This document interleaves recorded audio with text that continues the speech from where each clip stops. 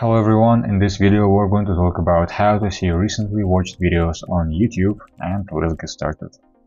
In order to do it, we need to go to our watch history, which you'll find if you click on your profile picture, which is at the bottom right, and you will find history, and in this short, your recent videos, you will find all of them, also including short videos.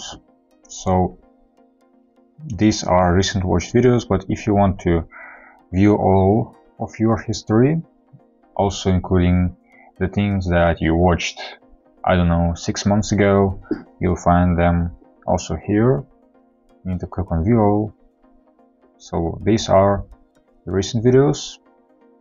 As you can see, this is today, this is yesterday, this is Monday, and so on, so on, so on.